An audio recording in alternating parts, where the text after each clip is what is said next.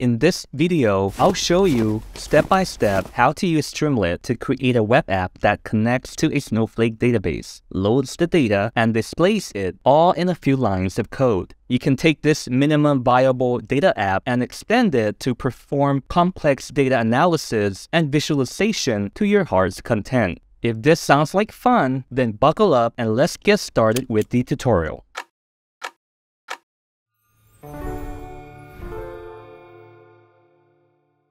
Streamlit is a low-code web framework for the Python programming language. It allows you to build an interactive web application with minimal coding. Let's take a look at the conceptual overview of this tutorial. We'll start by coding the app using Streamlit in Python. Then, we're going to access and load data from the Snowflake database. Finally, we'll write the data out to the Streamlit app. Let's take a preview of the Streamlit app that we'll be building today. Particularly, we'll learn how to connect our Streamlit app to a Snowflake database. After a connection is established, we'll load in the data table from Snowflake. And finally, we'll write out the data along with emojis.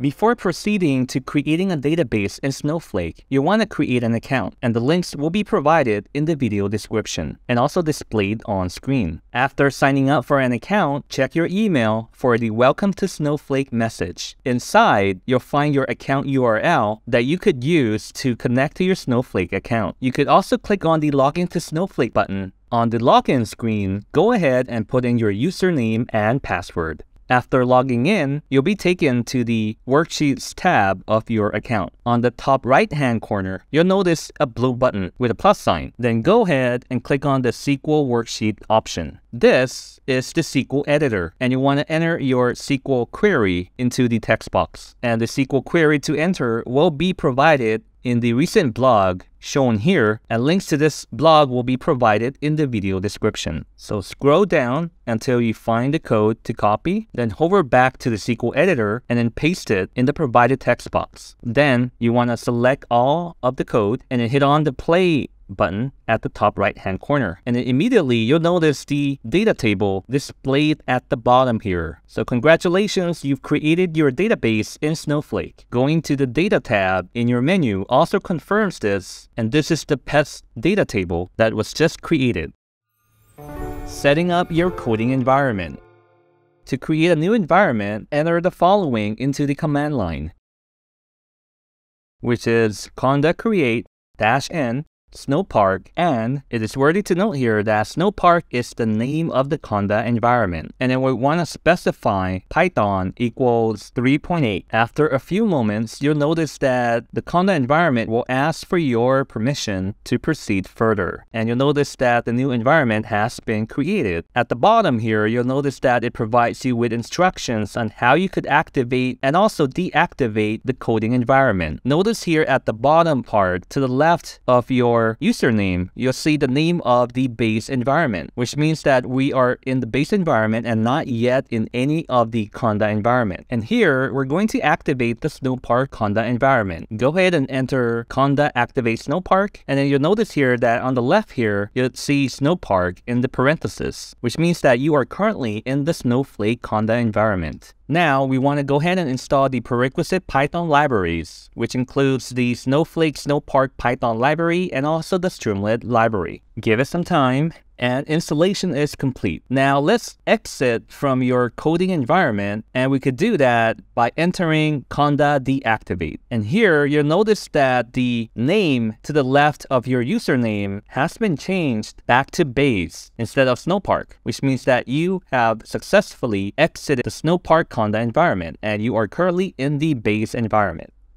Let's proceed to creating the necessary directories and files to house your Streamlit app. Firstly, before doing anything, it's always nice to know where you are in terms of the path of your current working directory. And you could figure that out by using the pwd command. Initially, we're at the user's document/Channon folder. And now we're going to go to the typical working directory, which is documents/sandbox. Please make note here that these are working directories that I typically use, so feel free to modify this to your own preference. Next, we're going to create a directory called snowflake-first-app in order to house the Streamlit app that we're building today. Now, we're going to change into the newly created directory by entering cd snowflake-first-app. Entering the pwd command reveals the updated path. Now, to create a Streamlit app.py file, we're going to use the touch command, and this will allow us to create an empty file. Next,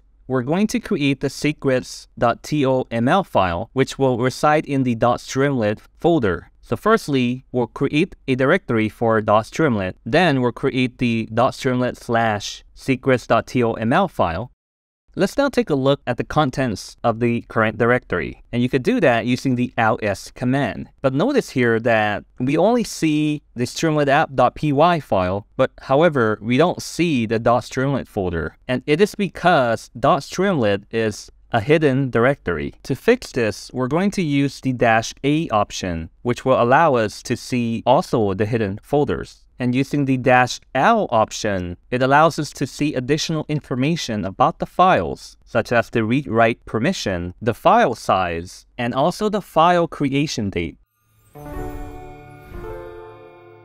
Remember the empty Streamlit app.py file that we've created in an earlier section?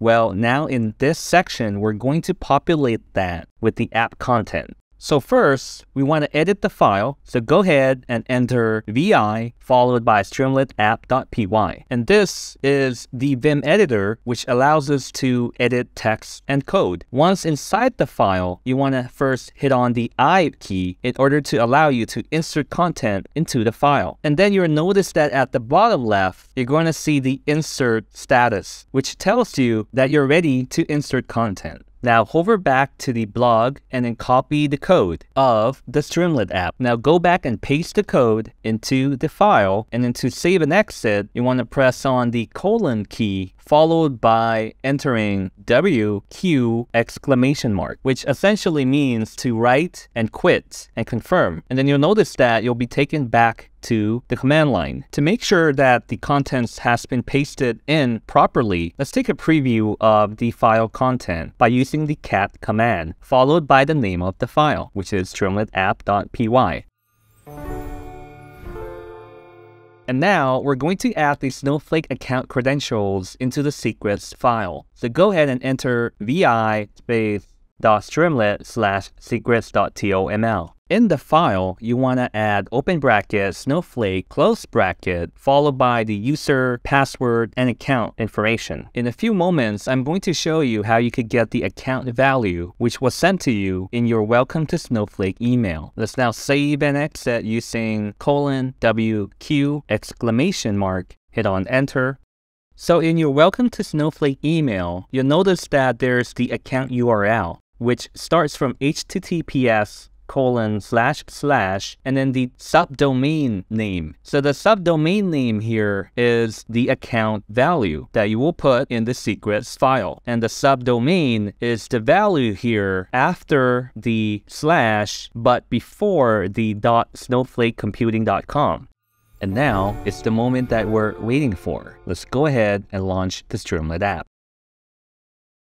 Type Streamlit run Streamlit app.py. Hit on enter, and the command line will print out the URL of your Streamlit app, which in our case will be located locally at localhost :8503. And this is followed by the launching of an internet browser containing the Streamlit app. So this is the title of the Streamlit app. And you can see here that initially the app will connect to the Snowflake database, and the data table will be displayed in the C table expander box, followed by the text output along with the emojis. So a quick shout out to Streamlit's product manager, Johannes Wright, for creating the initial version of this code. And as always, the code was started by importing the necessary libraries. And here we have Streamlit SST and we're going to import session from snowflake.snowpark. On line number 6, we're going to print out the title of the app using st.title, as shown here on the right.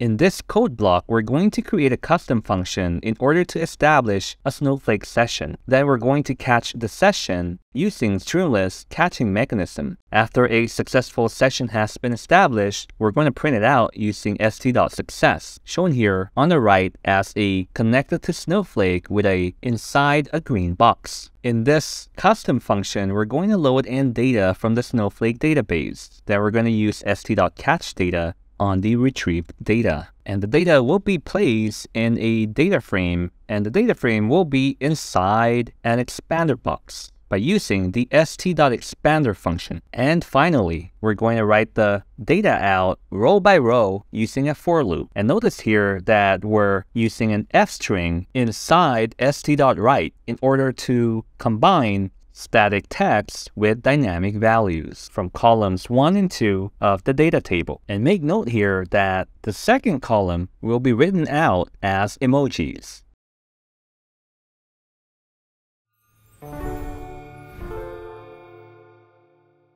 In summary, this tutorial has shown you how to connect your Streamlit app to a Snowflake database in a few lines of code. Particularly, you've learned how to create a Snowflake database, create a coding environment, set up directories and files, build the Streamlit app secrets management, and how to launch the app. Congratulations, you've made it through until the end of the video. And if you would like to put all of that newfound knowledge to practical use and practice, then the Streamlit Hackathon for Snowflake Summit might be interesting to you. 3 lucky winners will be selected in May for a free trip to Las Vegas for the Snowflake Summit. And you also have a chance to dine with the Streamlit founders. If this sounds like fun, you could check the video description for submission deadline and instructions for joining the Streamlit Hackathon for Snowflake Summit. You could still join in on the fun by building the Streamlit app and tagging us on social media, on Twitter, and also on LinkedIn. Needless to say, current participants are encouraged to also do the same.